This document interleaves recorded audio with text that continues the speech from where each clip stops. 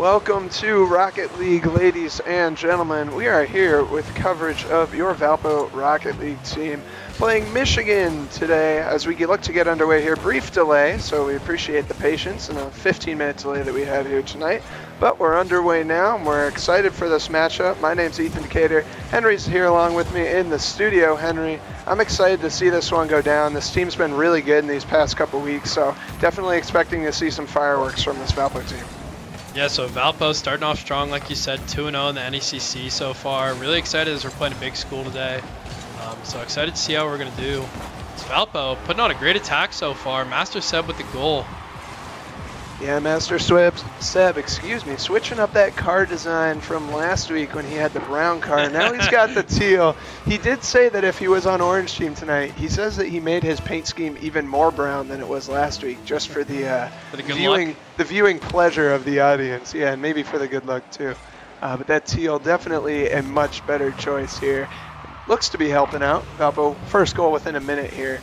So a quick one. Jank with a great defensive stop there. Coming over from that far side. That's a tough play to make and line up, but able to do it and make it look easy there. Master Seb will get a shot on here. Knocked down by the Michigan defense, and then a demo there on Master Seb, so he'll be unable to follow that play up as Michigan will regroup and set up an attack here. Ball coming over towards the corner.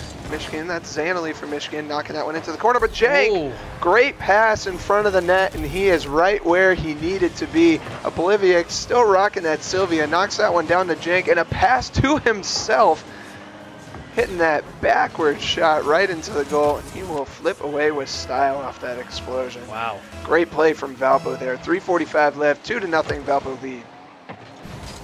Yeah, starting off strong for sure. Jank with a great play. See that control in the air is phenomenal for him. It's Oblivious. Starting to go again. Valpo just on constant attack here. Good to see. Like to see him starting strong for sure.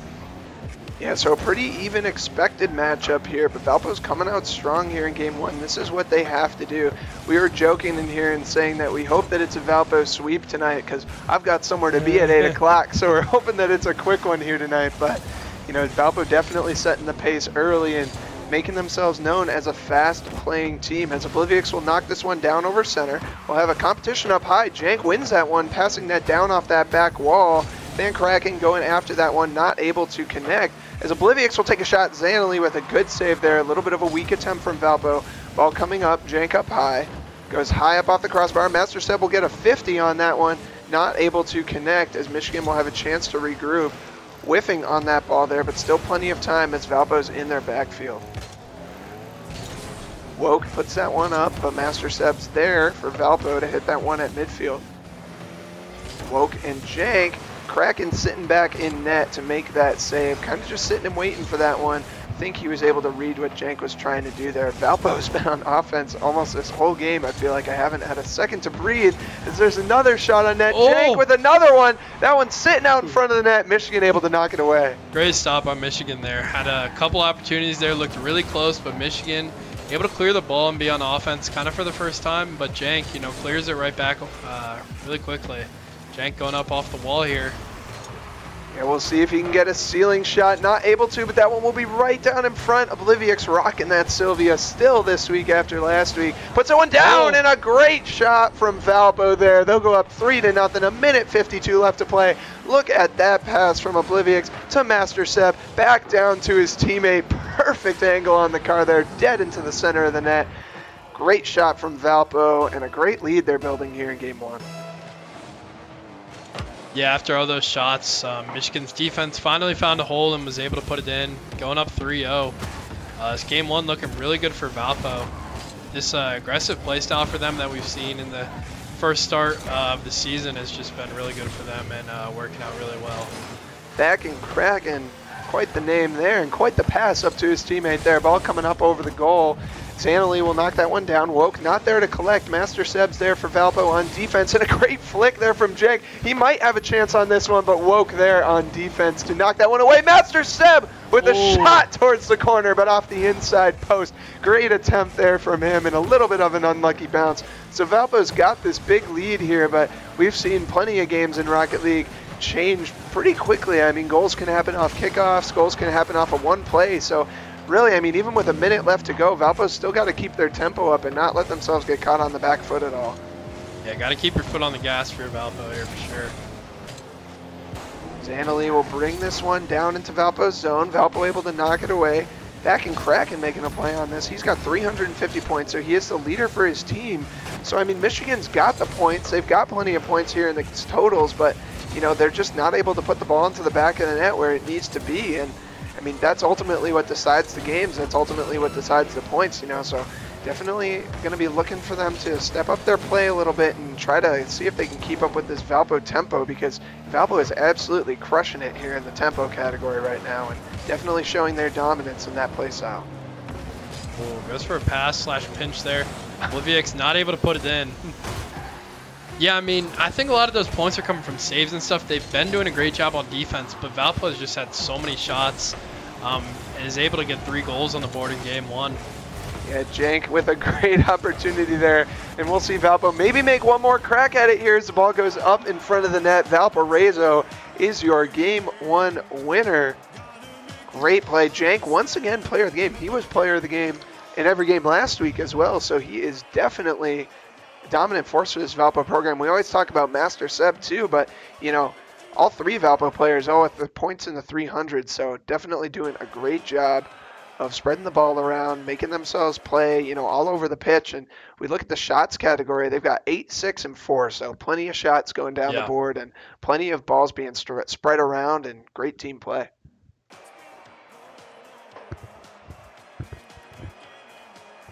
So we'll wait for the teams to ready up here. Henry, definitely an exciting matchup in that first game. That was a lot of fun to watch. Valpo all over this Michigan team. So, I mean, if they play game 2 like that, then it's going to be a pretty quick series. Yeah. But, I mean, first game, like we talked about last week, first game is always kind of a warm-up game. Yep. You never want to put all your eggs in a basket too early. So, look for Michigan to come back at them with something here.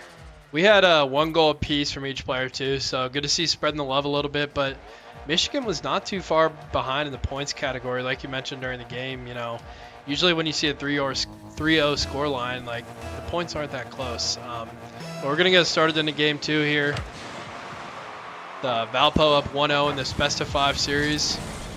Yeah, so always a good weight off the back to win that first game. Always gives you a little bit of breathing room, and not so much let your guard down, but definitely kind of lets you take a little breather and kind of say, hey, you know, we're up 1. We have a little bit of working room here. We can try some new things, try some good team play, good passing, try to set things up and not try to force anything or make any drastic plays or do anything too crazy. So look for Valpo to just play some good, you know, fundamental Rocket League, you know, do what they're good at, which is passing and positioning. They've been good at it all year and pretty much every year for the past 3 years that this trio has played together. So look for them to just play the Rocket League that they know and kind of, hopefully, we'll say dominate in this game too. Yeah. Zanoli and Master Seb making a play on that. 50-50 there. Ball goes up high, pass up to Oblivieks. Woke trying to make something happen. He'll carry this over the wall, and he does get it past Jank, but he does not get it past Master Seb, as he's going to have a ball up high, pinching it off the wall, but no teammate there to capitalize. Jank coming up from midfield. They're all over that ball. Valpo is not letting Michigan get a ball out of their half, so a little bit risky with the rotations that Valpo's taken, having all 3 guys up past midfield, but it seems to be working for them so far. They seem to be able to predict where Michigan's going to be and really making these plays as they're just making play after play. Demo. And Oblivieks gets the goal off the demo there from VU. Great play from Valpo there. They'll go up 1-0 a minute and a half into this game.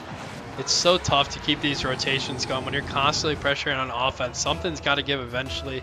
Jank with the demo and not able to recover rotationally to be ready to stop that goal, as we see Michigan taking the kickoff.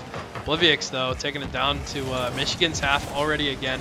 He's constantly pressuring, constantly keeping the foot on the gas, not letting them breathe, and eventually they're going to find those holes and opportunities to score these goals. Yeah, absolutely. Even though Michigan's been playing good defense for the situation, I mean, you can only play defense so well at this rank, you know. Eventually these guys are just good enough, you know, on both teams where those mistakes really start to add up and players are able to capitalize on those misses and those opportunities like we just saw Valpo do there. As Oblivieks will bring this ball up and over, no teammate there, so it looks like Michigan, Zanoli Spoke too soon. Master Seb comes flying up over center field and puts that ball towards Michigan's defensive zone. Woke knocking that ball to his teammate. Good pass there for Michigan, but Master Seb's there to stop the momentum before it begins. Jenks there now. Feel like Valpo's just hitting every ball before Michigan can even get a chance to regroup. I'm not sure what they need to do right now.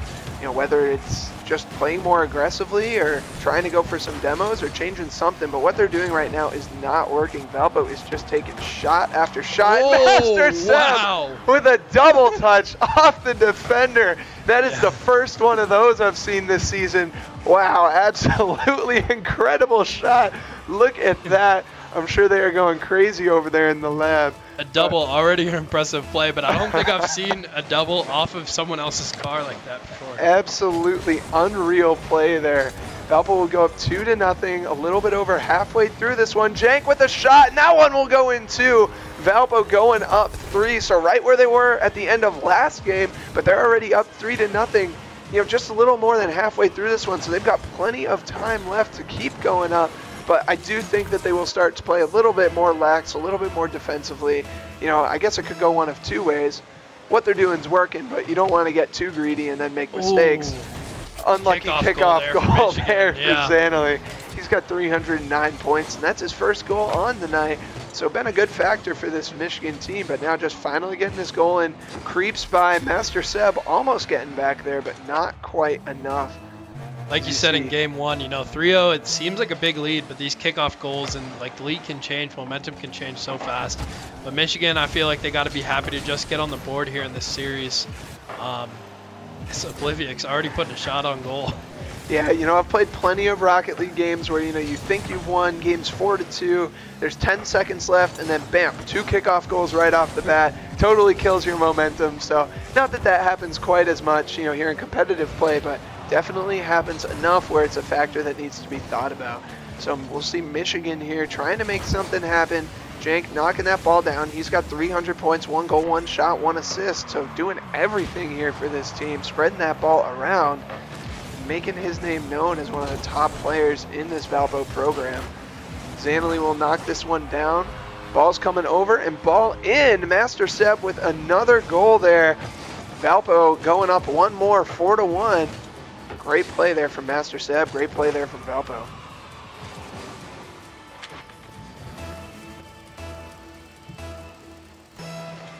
(4-1) with a 3-goal lead again. Get the kickoff, no goal off kickoff this time. Good to see that.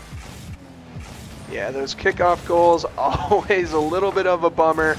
Always making you question a little bit, what it really takes to score a goal in Rocket League, because sometimes all it takes is a lucky bounce. Yeah. And sometimes all it takes is being in the right place at the right time. But 4-1, Michigan still keeping their head in it, not backing down yet. So good competition here from them. Obliviox will go up high. I don't think he's going to get the angle on this one, though. Ball coming back up high off that backboard. Master Seb playing that ball up. Jank and Obliviox are retreating now, so they're going to be caught in a little bit of an awkward position here, but Obliviox able to get that one out of Valpo's zone. Great patience there, able to avoid the attackers there too. Yeah, you're absolutely right. And good way to, it's tough to make those balls connect with the car when you're going back like that. It's difficult to turn on those. There's a lot of ability to miscalculate the angle that you need to be going at.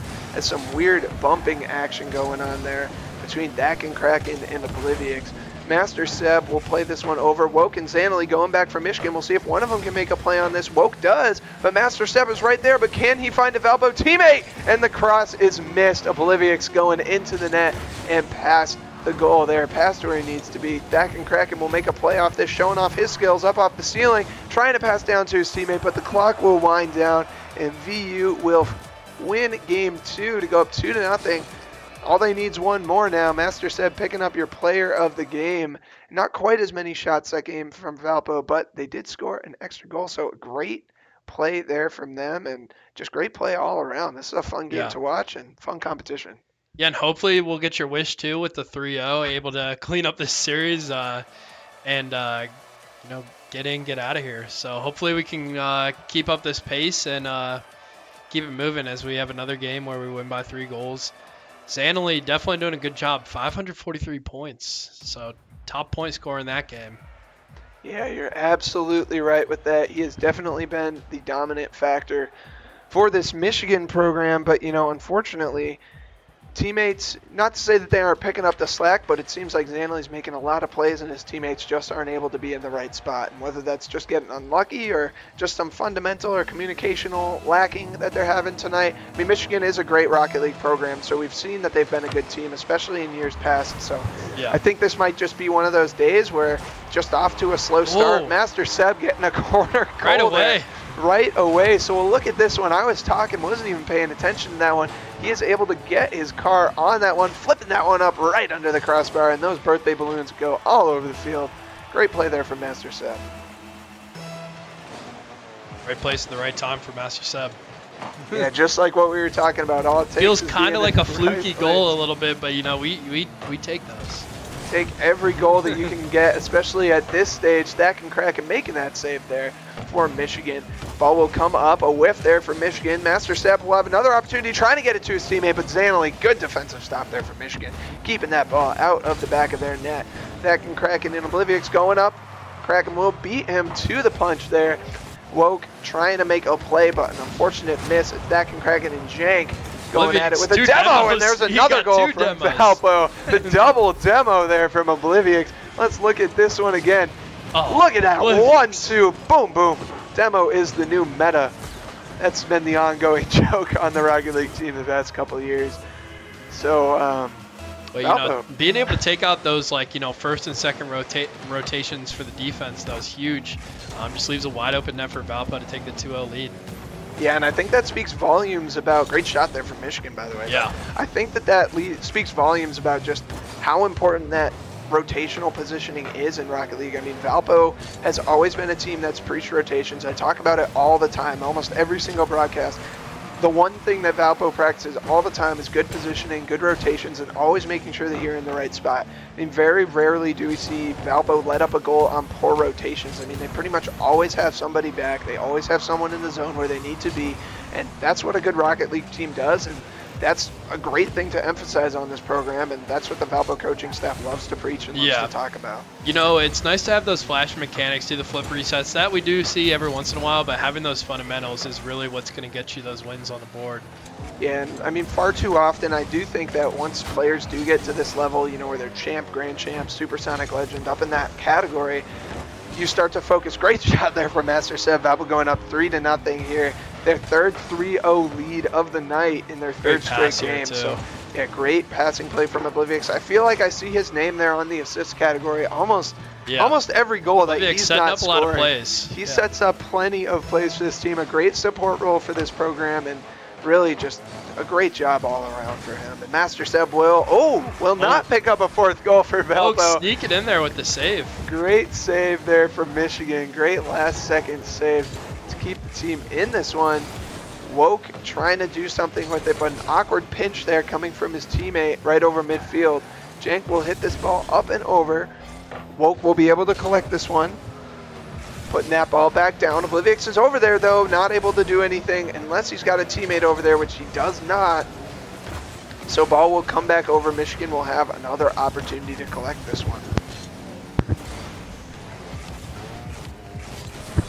So halfway through this game 3 here, Valpo having a great start with that 3-0. Definitely, personally, I want to see him keep the foot on the gas. They've been doing such a great job.